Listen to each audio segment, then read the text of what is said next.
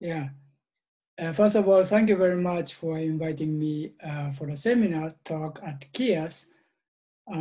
Until very recently, I stayed in one of the epicenters of pandemic in Europe, and this is Germany. And now I am in Kanazawa and feel very safe because there are, at the moment, only 1 or 2 new infections a day in the city. Okay, so almost, I think exactly 7 years ago, it was 2013, I gave a talk on a similar subject in a workshop at KIAS, which was organized by Kosan. Yes, it was 2013, and when I started to be interested in scale invariant extension of the standard model, and I was also very much impressed by the paper by Kosan and with his collaborators, Wu-san, Jung-san, and Lee-san. Since then, I am very much interested in scale invariant extension of the standard model and also Einstein theory of gravity. I am therefore very pleased to deliver some recent result on this subject, which are obtained with my collaborators here. Half of them are in Kanazawa, the other half of them are at the Max Planck Institute, Heidelberg. Yes, I retired 2018 from Kanazawa University. Toyama University is, yes, a kind of my administrative university for me. So half of the year I spend in Japan and the other half of the year I spend in Germany. Okay, let me start now. So I start with a very famous program. This is a hierarchy program. And as I understand, there is no unique definition of the program. So this is my definition. The problem is that there are so much different energy scales in particle physics, including cosmology, as you see here, and we do not know why. There is a related problem called naturalness problem, which has also a subjective character. So for me, this is a problem whether it is possible to realize such different energy scales without fine-tuning of the parameters. Okay, these are the very difficult problems, and as I understand, there is so far no satisfactory solution. Okay, but I would like to look. Let me put these problems aside. Okay, and I would look at this problem from a different aspect and ask myself what the origin of these scales is. Maybe we can find in this way a route to the solution, maybe. Clearly, if we start with a theory containing a mass parameter or a massive parameters, we have no chance to explain its origin. Therefore, the starting Lagrangian should not contain any dimensionful parameters. This leads me to the idea of scale invariant extension of the standard model and also Einstein's theory of gravity. But you may say, scale invariance is broken by scale anomaly, and so there is usually a scale at the quantum level anyway. Yes, this is true. Scale invariance is usually hardly broken by anomaly, and the normalization scale has to be introduced at the quantum level. Consequently, parameters are running with this scale, and scaling dimension is modified. However, there is one important fact to be added.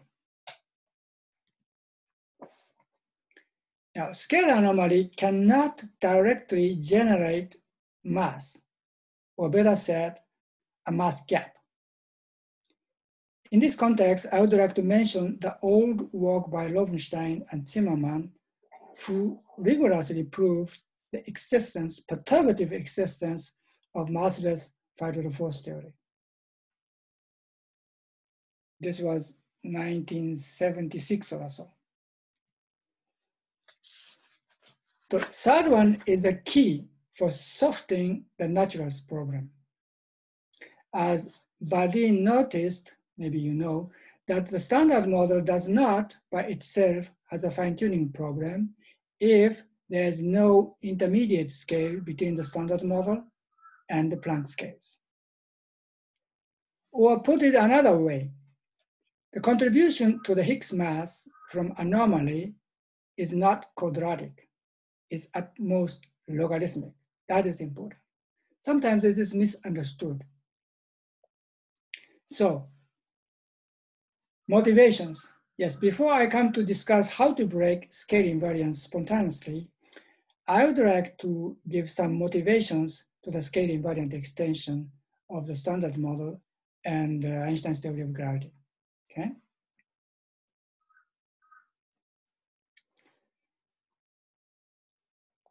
The first one is the fact that there is only one dimensionful parameter in each case, if we neglect the cosmological constant, of course, the Higgs max term parameter in the standard model and the Planck scale in the Einstein theory. If there were many, we would anyway wonder why we should not unify them and ask what the origin of this unified scale is, okay? So in fact, Coleman and Weinbach considered the standard model in the limit as the Higgs mass parameter mu h goes to 0. They found that the Higgs potential of the tree level can be modified such a way, if of course the top mass is neglected, that the position of the minimum changes to a finite value. That is, the electroweak gauge symmetry can be spontaneously broken as a consequence of scale anomaly. If the top mass is not neglected, the electroweak gauge symmetry cannot be spontaneously broken. This example shows clearly that the scale anomaly does not automatically generate a mass gap.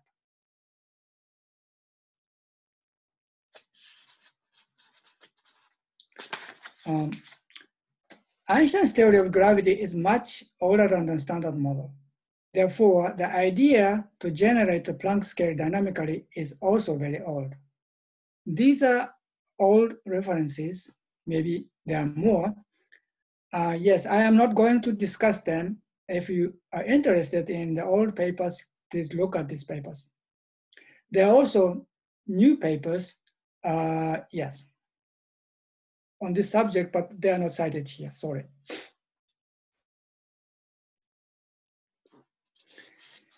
The second motivation is this. This is related to what Badin said. This graph shows the behavior of the Higgs quartic coupling at the Planck scale, depending on the Higgs mass and the top mass. You may have seen similar graphs elsewhere. I took this from this paper. This is my collaborator. For instance, this blue band, this shows the region in which the quartic Higgs coupling vanishes at the Planck scale.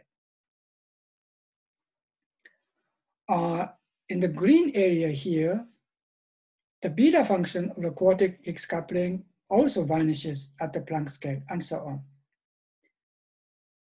The physical point is here, okay? When this picture was given, there was no Higgs, so the people did not know where the Higgs mass is, but now we know the Higgs mass and top mass is here, and this this result said the standard model remains perturbative until the Planck scale. Okay, put it another way, scale invariance is broken in the standard model by anomaly all the way to the Planck scale, only by anomaly, except the soft breaking the Higgs mass by Higgs mass itself.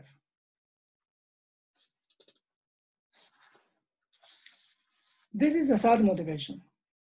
What you see here is a temperature fluctuation of cosmic microwave background measured at Planck.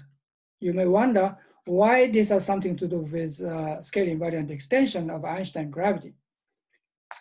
Okay, this is the video.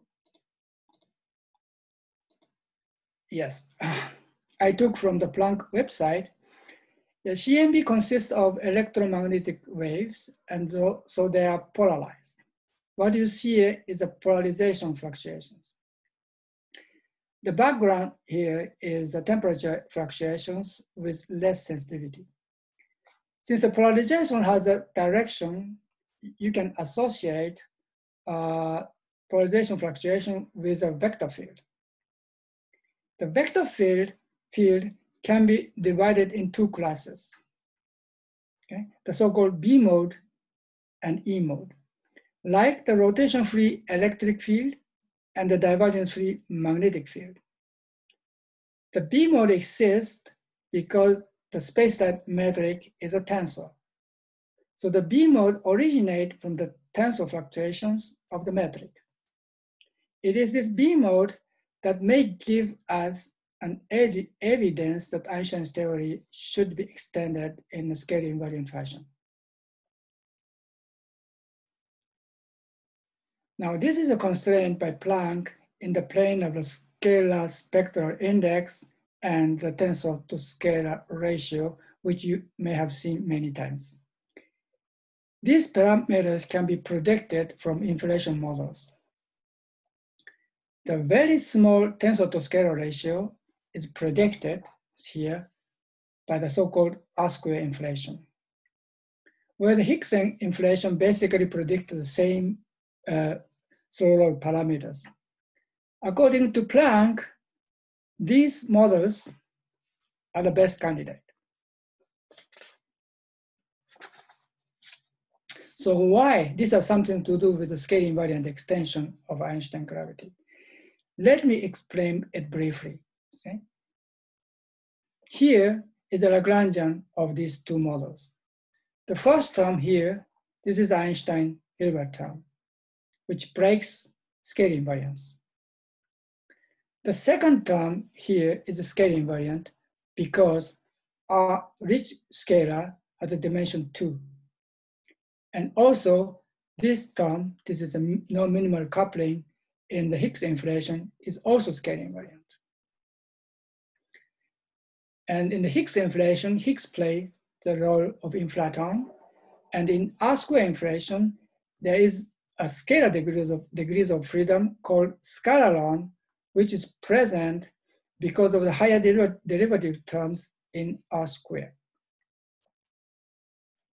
And this is the inflaton in Higgs R-square inflation. The Lagrangian written here is in the so-called Jordan frame. But the so-called slow roll picture is given in the Einstein frame usually. So you go from the Jordan frame to the Einstein frame. Yes, this is the potential in the Einstein frame. It is very flat, super flat, I said. Super flat for large values of inflaton field.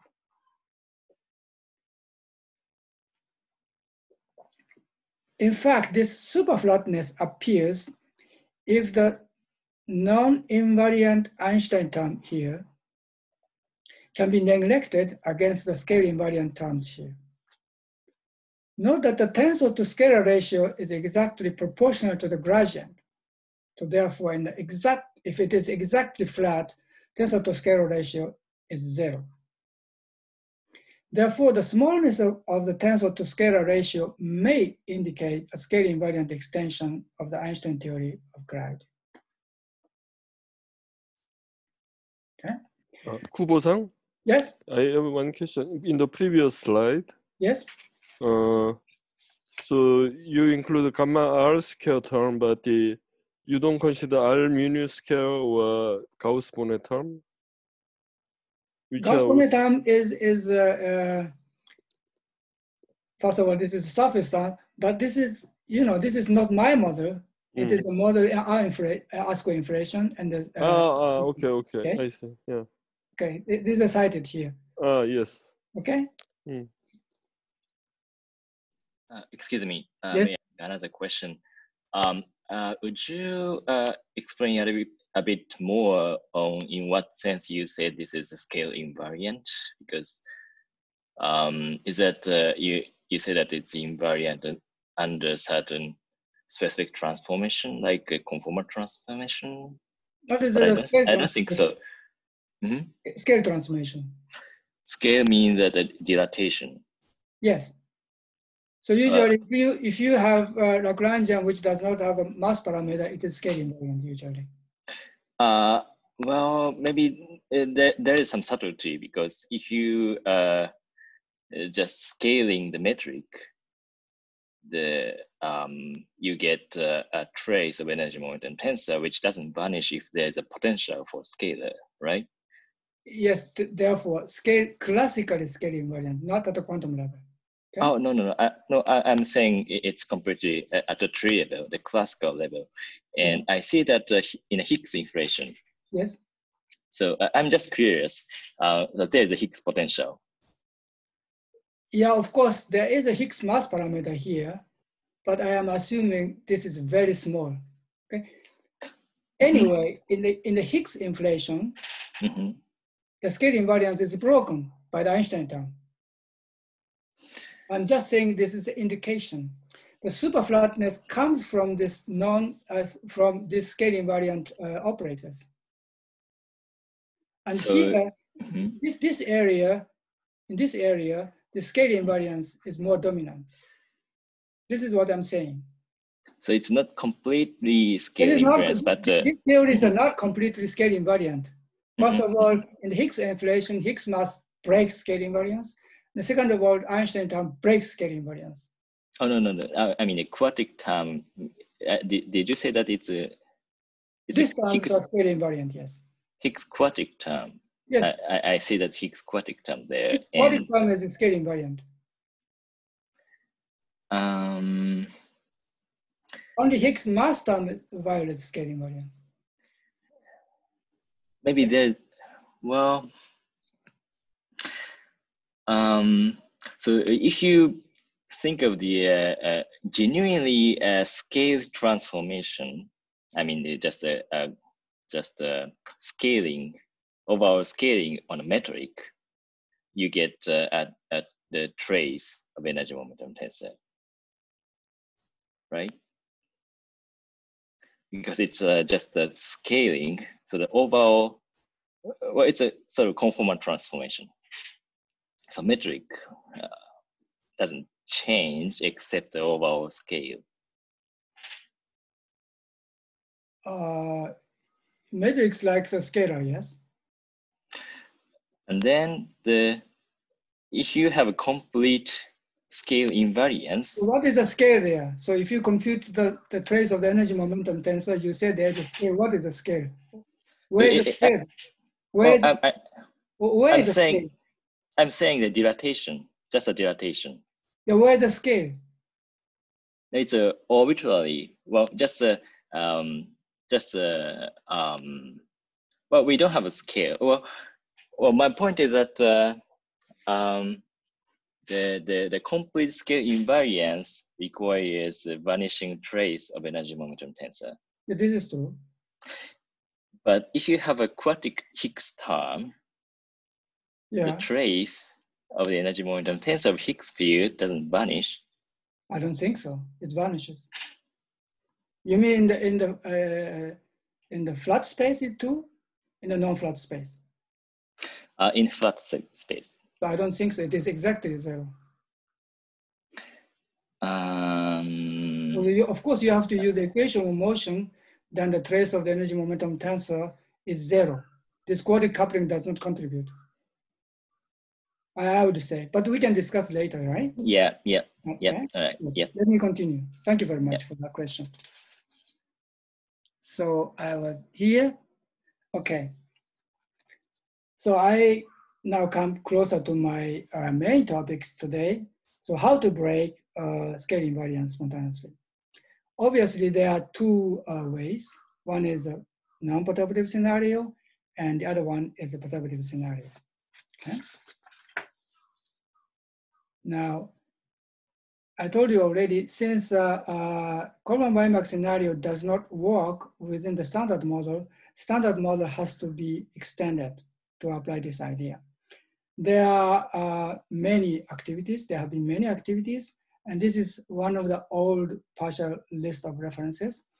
And yes, this last paper, this is quite new, has a lot of references. So if you're interested in old papers and new papers, you can please look at this paper. Maybe Jung-san is here on the online. Okay. Okay, so I'm talking about a non-perturbative scenario. So this is a list of also partial list of the non-perturbative scenario. Originally, it was introduced, yes, by these people for technical model. In the technical model, as you know, there is no scalar because people did not like scalar. However, these models have a big problem. This is a flavor changing neutral current problem, and except few models, and these models I would say are basically dead. Okay. Now, I think the model introduced by Kosan, by these people, is the first one in which the scalar was there.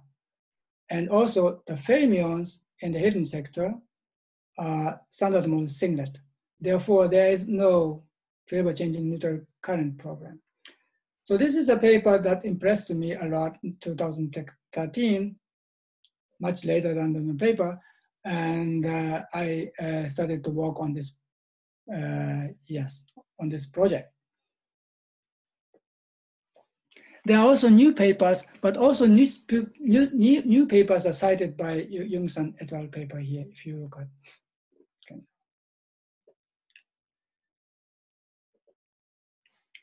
As you know, 98% of the proton mass is produced by the non-perturbative effect in QCD.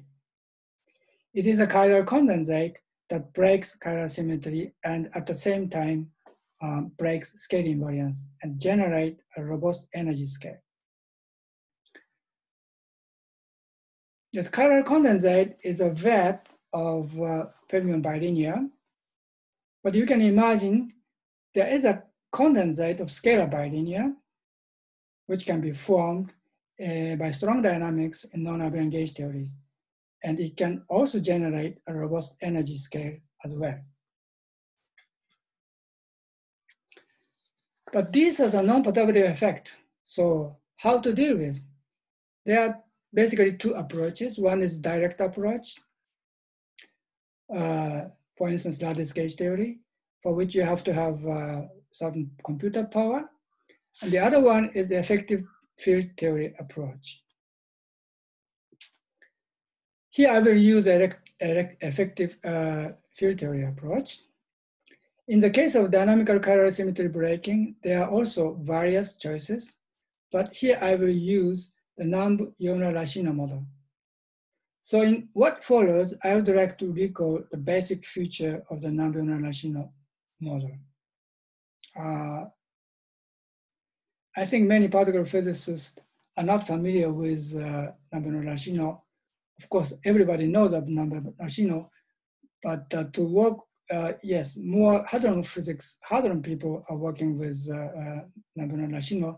So let me recall the basic feature of the model. Okay.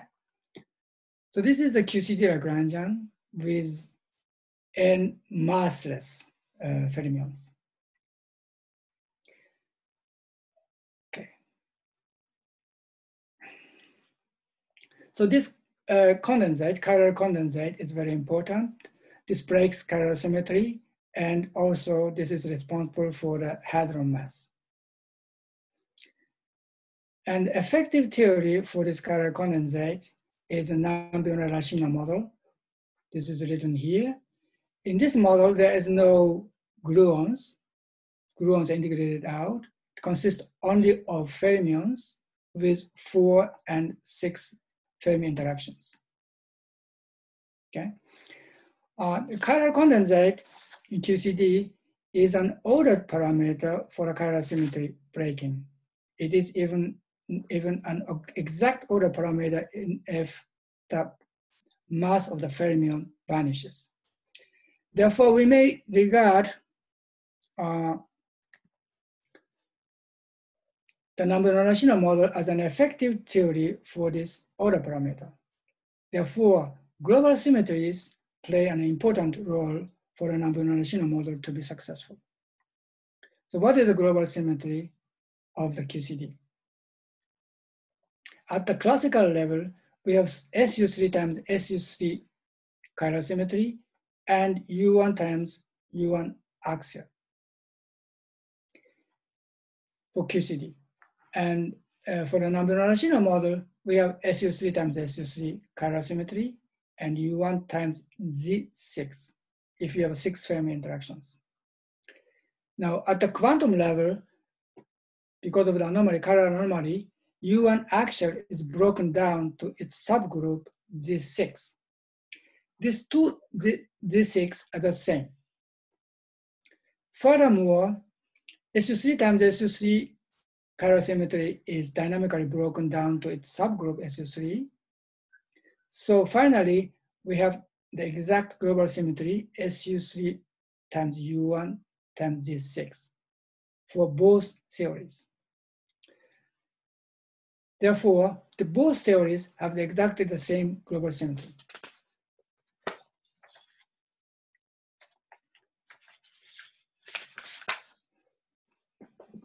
So the symmetry is, wait. The symmetry is, of course, a formal aspect. And now how to compute the dynamical chiral symmetry breaking in the number-rational model? Yes, the model was proposed 1961, and it is almost 60 years old. So since then, there are infinitely many papers on this subject. Here I use the so-called self-consistent mean field approximation, which has been developed by Hatsuda-san and Kunihiro-san many years ago. They are hadron physicists.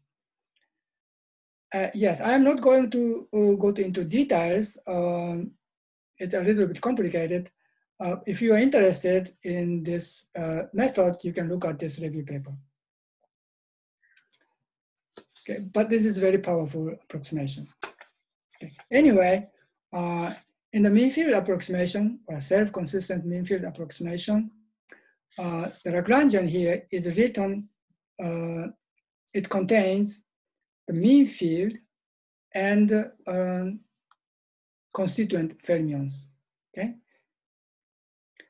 Sigma is a mean field for the chiral condensate, and phi is a mean field for mesons.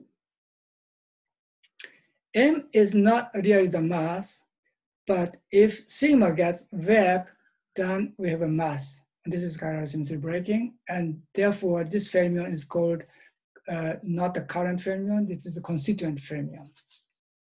And G is a coupling constant for the 4 Fermi, and D is here, is a coupling constant for 6 Fermi interactions. Okay.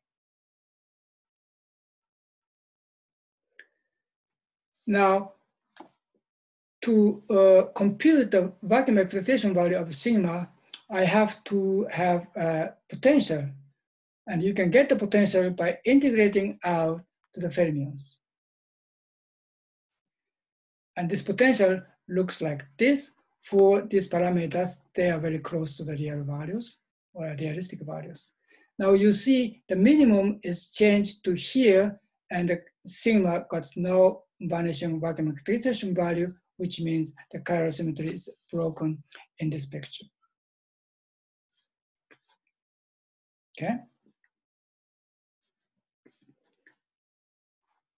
In the realistic non-rational model, which means realistic for hadrons, there are 5 parameters. So far, I said there is no current quark masses, but in the realistic model, I have to introduce current quark masses, and 2 of them, because I assume there's 2 isospin, and then there's a cutoff and the coupling constant for 4 Fermi and 6 Fermi.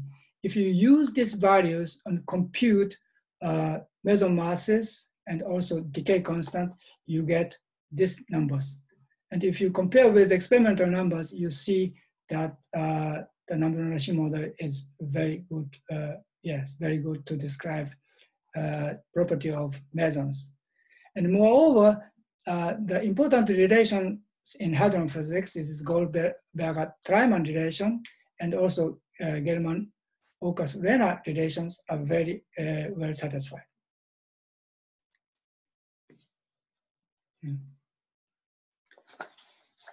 You can also study the chiral phase transition at finite temperature. The nature of the chiral phase transition depends on the size of the current quark masses, and which is illustrated here in the Columbia plot. Maybe you have seen also many times. The physical point is here, therefore there is no real phase transition in QCD. It looks like this, these blue lines. This is called crossover phase transition, okay? With a temperature of about 130 MeV. This you can get also from the non-perturbative model. But you can also study the phase transition for the massless case. This is the red line here. This line, the temperature, and this is chiral condensate. And you see the chiral phase transition is the first order phase transition. Note that in lattice gauge theory, you cannot have massless limit.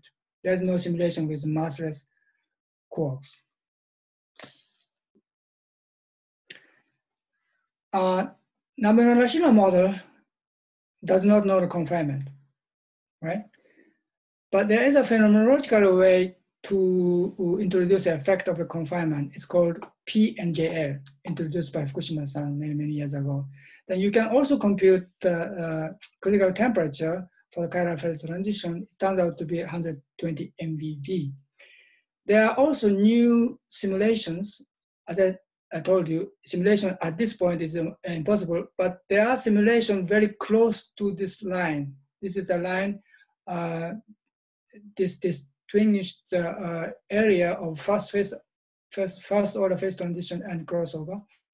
And this simulation indicate that the critical temperature for the massless case is something like 134 MeV. So what you see is the non-perturbative model is not very bad. Okay.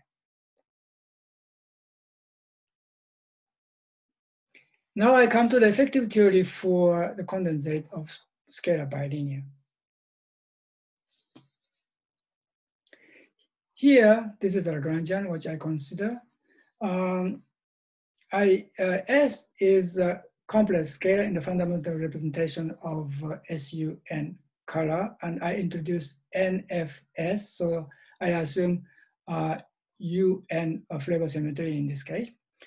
And this model, especially for SU2, has been discussed in the past more rigorously, and maybe you remember they proved there is no strict distinction between the phase, Higgs phase and confinement phase. But this does not mean, so that means there is no really exact order parameter for this condensation, but this does not mean there is no confinement phase. For instance, the water and gas phases, for instance, can clearly be separated, at 1 TeM as we see. But above 218 ATM, there will be no strict distinction. So here I assume this S, the scalar complex scalar, is in the confinement phase. So how to obtain the effective theory? Then I remembered how I got the effective theory for NGL So I remember why NGL was so successful, so I just mimic it, okay? So do you remember that the global symmetry, first of all, there is no gauge field in the NGL. So we integrate out the NGL, which means there is no gauge field in the effective theory. Then we remember the global symmetries are very important. This was a global symmetry at the classical level in the case of NGL. And here in the scalar theory, we have UN flavor symmetry times scale invariance at the classical level. And the scale invariance is anomalous, while UN axial was anomalous in the case of NGL, in the case of QCD. Then I use the mean field approximation. So the chiral bilinear is replaced by mean field. Sigma is without gamma 5 and pi is with gamma. Similarly, S dagger S is replaced in the mean field approximation F. This is the diagonal part of S plus this non-diagonal part, which I call what I call it phi. Now you remember to get the effective potential from which I get the vacuum expectation value of sigma, I integrated out psi. So in the scalar case, I integrate out the fluctuation of S and S bar in some background. Then you get the potential.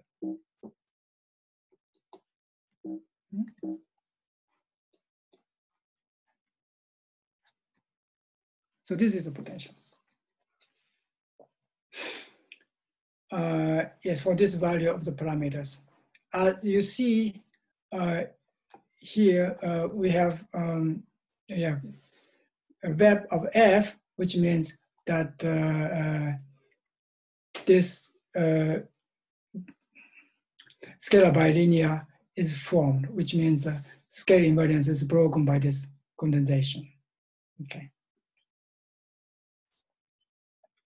So you can also study the final temperature, and here is condensate against the temperature.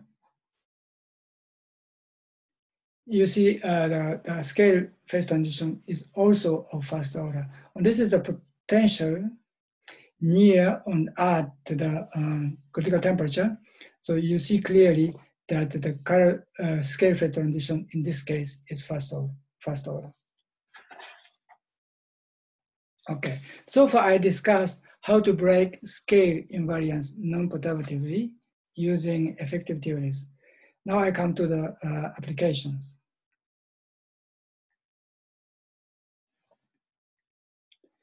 As you can imagine from previous discussions, there are two types of models. One is based on the chiral condensate, which occurs in non-abelian gauge theory, like QCD. And the other one is based on the condensate of scalar bilinear. So these models are so constructed that the chiral condensates appear in the hidden sector. And the scale created there is transferred to the standard model sector. By standard model singlet, this is S, in the case of the fermionic case, and in the case of the bosonic case, in the bosonic case, there is no mediator. This is because of the Higgs-Polar coupling. So this is the Higgs-Polar coupling, and this is also Higgs-Polar coupling. So Higgs-Polar coupling is a window to the hidden sector from the standard model scene. Note that the lightest bound state in the hidden sector are dark matter. This is because you can see here, if, for instance, in this case, U3, so diagonal U3 is intact, this pi is stable, okay? And also this phi is stable if UN is not broken. So there are automatically dark matter candidates in these models.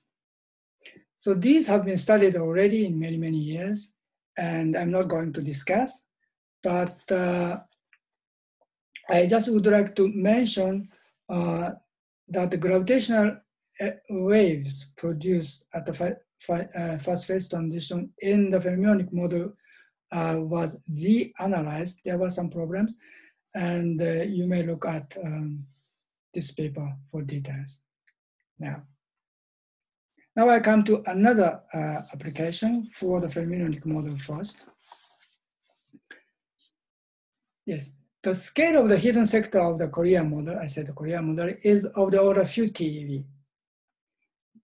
Now I would like to present a possibility that the scale of the model can be much higher than few TeV, even higher than 10 to 10 GeV.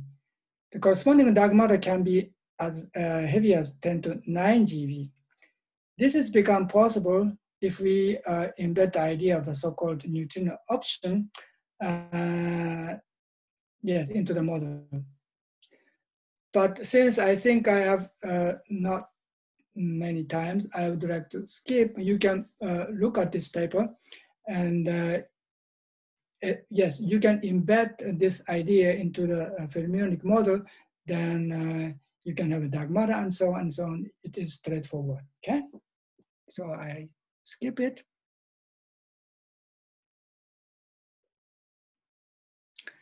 Now I come to the application of this scalar condensation.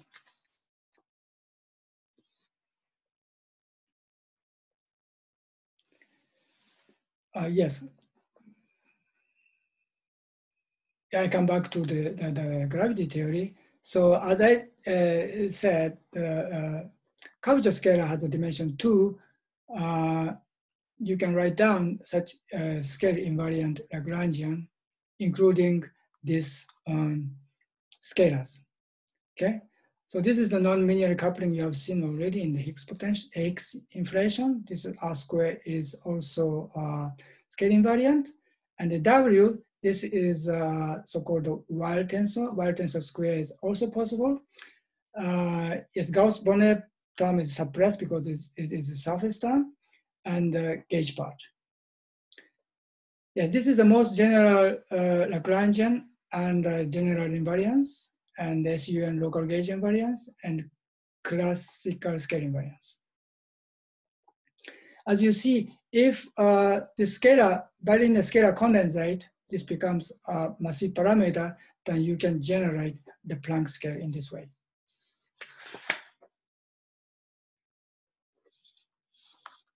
There are many similar ideas also. Korean people are working on the subject here. Yes, this is the relation between the condensate and the Planck scale. This Planck scale is a reduced Planck scale. In addition, there is a byproduct. I did not maybe say it when I discuss here. This F is a diagonal part of this condensate, and if you get the vacuum excitation value, our scale invariance is broken. But however, there is also excitations above this condensate. This is a dilaton. Okay? There is also excitation of sigma, and this is a real sigma, which is a physical particle. So this is in this case, this is also in this case a dilaton, in this case it's a dilaton. So we have a dilaton particle in this model. And this dilaton may play the role of inflation. Once again, this is a Lagrangian, but to discuss inflation, we suppress this wild tensor square term. Then we go to the effective theory description, which means this is a gauge theory part, but we replace by the effective theory. This is here. The difference is that because we are integrating out to the fluctuation, so the quadratic term is very important. We have a curvature here in the quadratic term. Then we integrate out to the fluctuation of the complex S to get the potential. Okay, I don't have to show you the potential. Potential is basically the same. And then the new thing is that I also thought there is a scalar degrees of freedom in R square because it is a higher derivative, it's called scalaron. So we have dilaton and scalaron in this model. So there are two scalars. One is dilaton, I call it now chi. Sometimes I call it sigma, but it's called now chi is basically the same thing. And the phi is the propagating scalar degrees of freedom. It's called scalar. And if you look at the potential depends now on chi and phi, you find there is a valley structure line. So we assume that the inflaton rolls down slowly along this valley bottom. So therefore, effectively, we have one single field system. Okay. This is a equipotential line for the potential for the benchmark point here of the parameter space. We have a 1, 2, 3, 4 parameters in the theory. There are only 4 parameters. Beta is a coupling constant for a non-minimal here, coupling. And this is just a to show the benchmark point. So gamma is a coefficient in front of the R square, basically. And lambda is yes, here the quartic potential. And this big lambda is a cutoff. Not exactly the cutoff, this is a scale introduced in the effective theory. Effective theory is renormalizable and breaks scale invariance, therefore this is basically the renormalization scale. Okay. So for these parameters, you can compute the equipotential lines, and as I told you, that the inflaton rolls down slowly along the bottom. Okay. You can also compute the potential here. This is the potential in the Einstein frame. You see once again that this is very flat. Okay, so this is flatness is realized in this model too. Oh.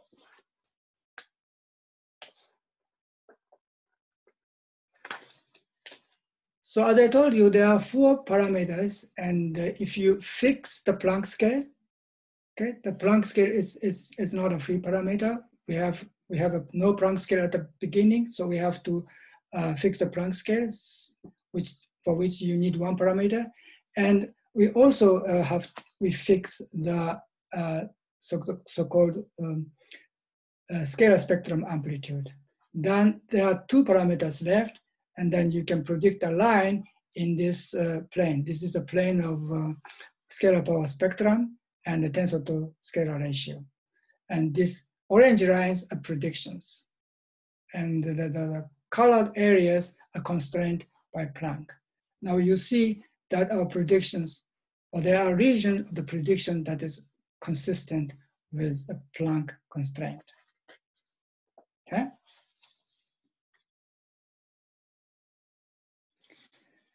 Okay, now this is basically almost the last slide. There is a project in Japan, it's called LightPath. It's going to measure the tensor to scalar ratio to this order. So it works, it may confirm our prediction. Okay, now this is the conclusion. So scale invariant extension of the standard model may provide a solution to the fine-tuning problem because quantum corrections are at most logarithmic. So there are good reasons for scale invariant extension of the standard model and Einstein's theory of gravity. This does not mean that we have solved the problem. There is a problem, namely hierarchy of dimensionless parameters is somehow needed, or sometimes needed, to explain original mass hierarchy. Okay, thank you very much. Thank you very much for nice talk. So any question?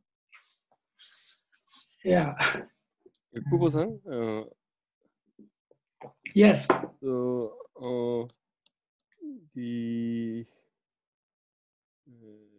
So in the your M Planck generation, if you are assuming a kind of a confining gauge theory in the sort of hidden sector, right? Yes, With in the this case, with the scalar, and then and you have SWS. This is from condensation. yes. And oh, I see. And there are, of course, as I told at the beginning, there are many ways to break scalar invariance. For instance, Coleman-Weinberg, and there are models with Coleman-Weinberg. And this I have not seen yet, but fermionic model can be also used. Actually, we are working on this and also working with the Coleman-Weinberg. But yes, this is already published, so I'm presenting this. But there are various possibilities. But it looks, I don't know, I am allowed to say this. Any models, so there are 3 different models, they are somehow predicting very similar values like this here. But I don't know why. Maybe there is some reason, yes. You mean as long as you assume classical scale invariance? Yeah. Then you 3 types of model means scalar or fermion or what is the other sort? Yes. Coleman-Weinberg. Sorry. Okay. Yes. Cool. Yeah, Coleman-Weinberg. And of course, I have to say there are similar calculations, and especially using Coleman-Weinberg.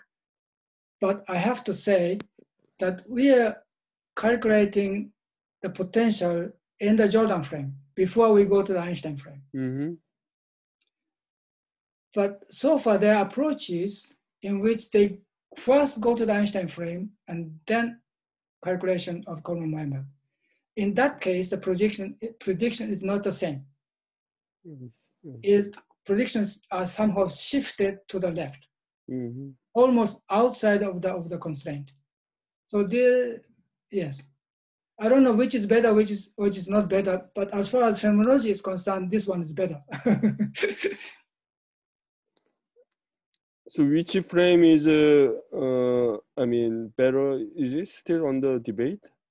Or no, it's not debate. It's not a debate because there are few peoples, but we think it is. I think it is not only better; it is rigorous. Because if you go to the Einstein frame and you have scaleron is also quantized. Yes, and then to compute the Coleman-Weinberg.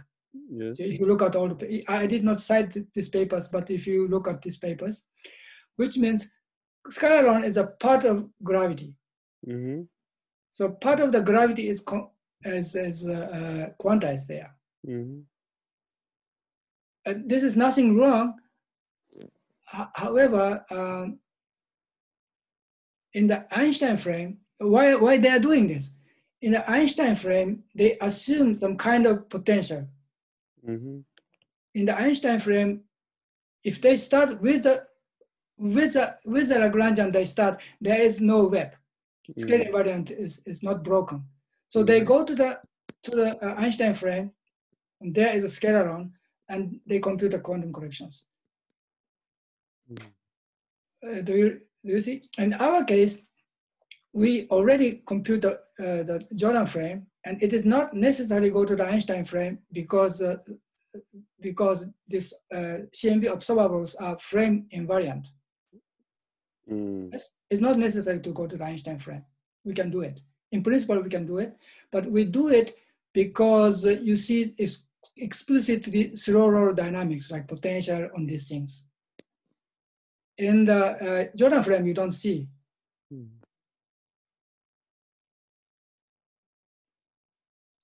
I don't know whether this is an answer for you.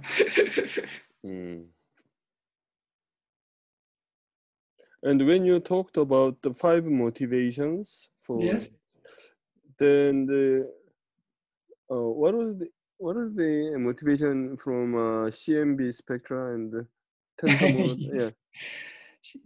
Once again, okay.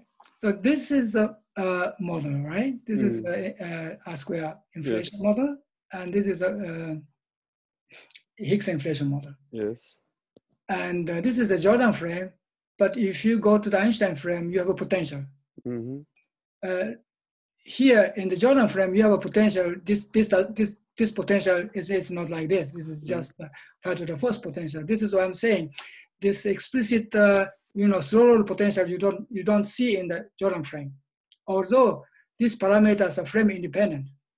Informational observables are frame independent, but you do not see the flat potential in the Jordan frame. So to see this, because this is the usual argument, flat things, so you go to the Einstein frame. Now, go to the Einstein frame, the calculate the potential, you see this. Okay, you see here it's very flat. In the Einstein frame, you have a potential on the nominators and the denominators coming from the wild scaling. On this denominator kills this 4 to the 4th. That's why you have a flat. But you see this only if this is a scale invariant. For instance, you can put the mass parameter.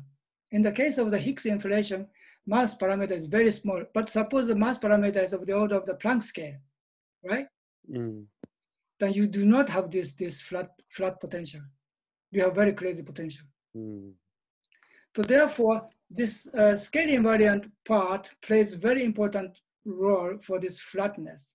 And this flatness is reflected into the tensor to scalar ratio. If the tensor to scalar ratio is very, very small, then this comes from the flat, the scale invariant part. Thank you. Yeah. Okay. I am saying this is not a proof. This is just indications.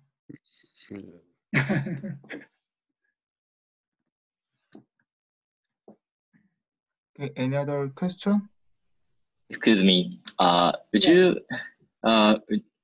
go back to the slide showing the inflaton potential in a very end part?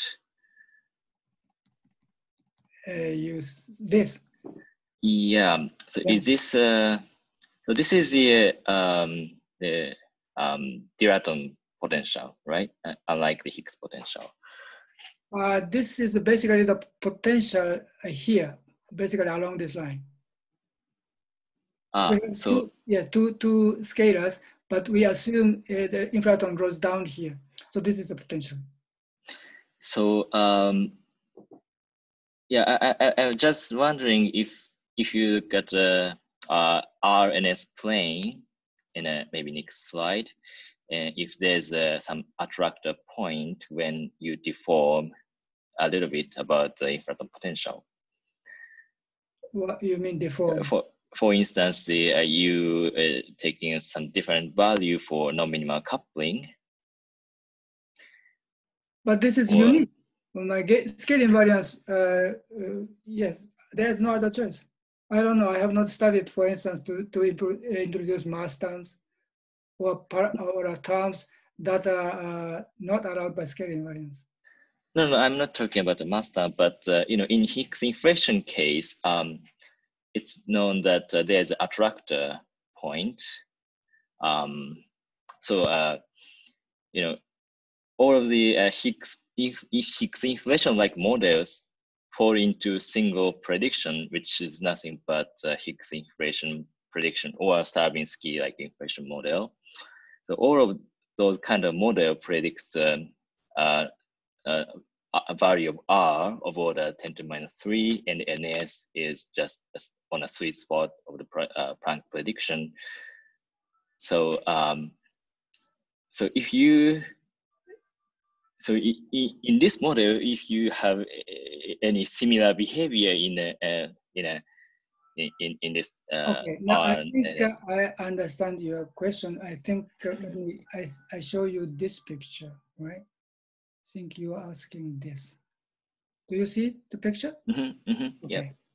Yeah. So this is the background is a famous picture of Planck, and this is our prediction. See, This point yes. is a, yes, this is attractive point, and also this is a linear potential. I see. Yes. Okay? Yes. So we have, yes, we predict this line between the linear potential and the R square. I see. Yes, this is what I was asking. Okay. So this, all right. Yeah, thank you. Yeah.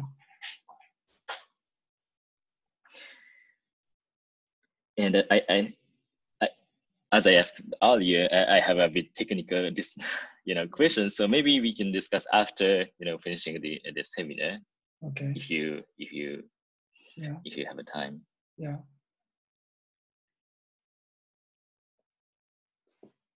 Okay. Any other question?